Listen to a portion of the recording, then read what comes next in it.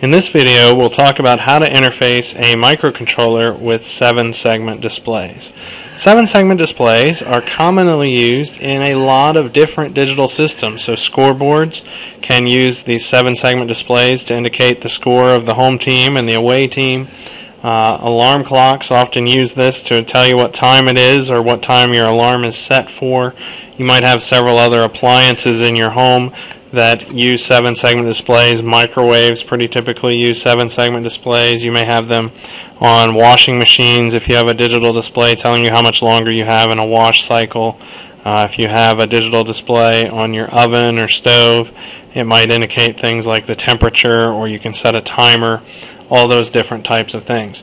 And so they're called 7-segment displays because they actually use 7 segments made out of LEDs, and you can light up each of those segments or turn them off, and they are used to form the digits that you see here, 0 through 9.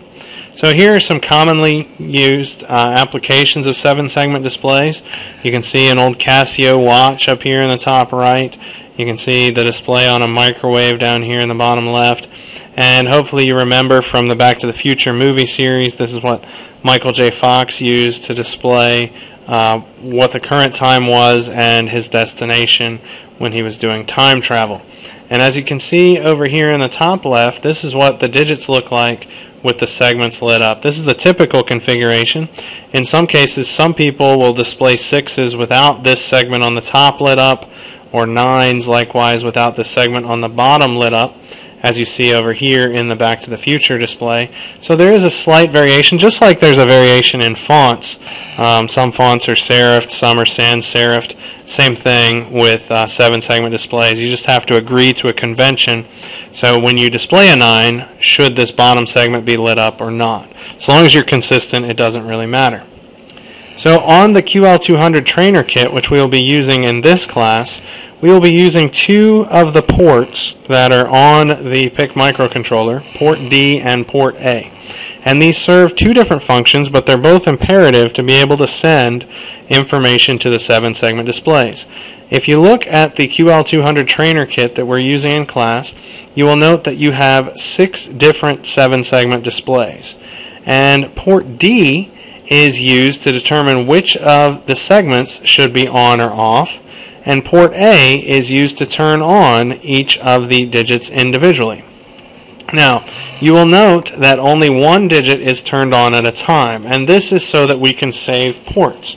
So if you think about being able to use 6 different digits all simultaneously, and each of those digits having a 7-segment display and a decimal point, really you have 8 different segments to light up, and you'd have 6 different displays with 8 segments. That would require 48 pins on your microcontroller if you were to directly wire each of them to the 7-segment display.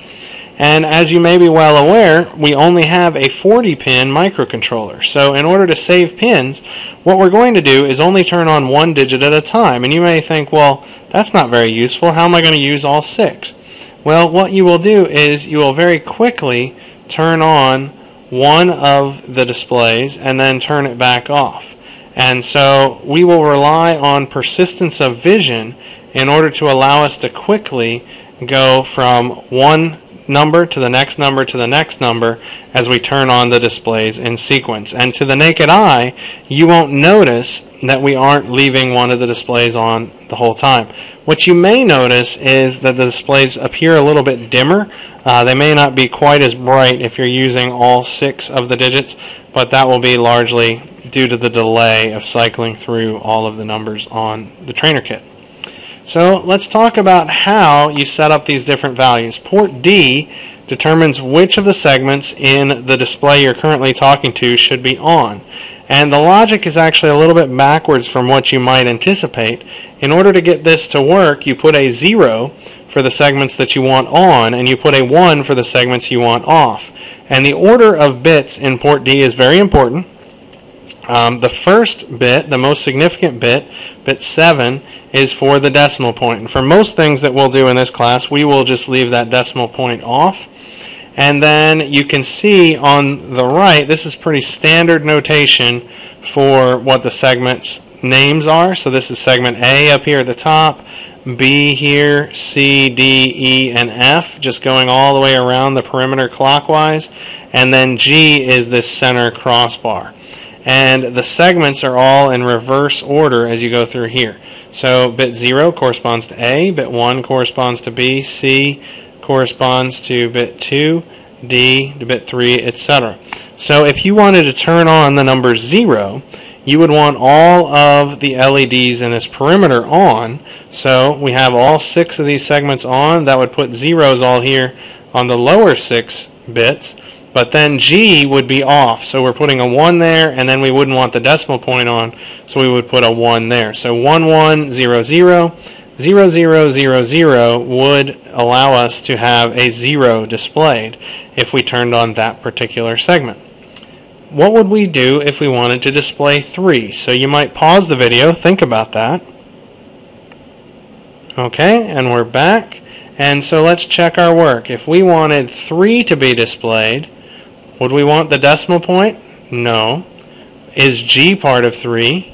Yes. So that should be a 0. So the decimal point should be a 1.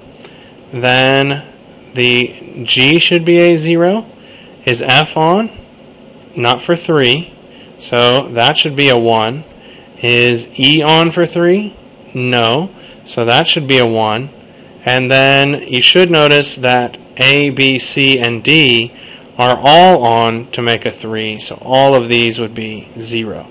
So you would have zeros for A, B, C, and D, and then also a 0 for G. So that would be 1, 0, 1, 1, 0, 0, 0, 0. Or if you were to convert that over to hexadecimal, that would be B, 0, splitting the nibbles into 2 hexadecimal digits. In the code that we will write to activate these displays, we are going to be using lookup tables. And these lookup tables will be part of a subroutine, and what we will do is we will put a value into our W register, and then we will go and offset inside of that lookup table, and we will use the return literal with W to return the appropriate literal value that will correspond to turning on whichever value we are interested in on the display.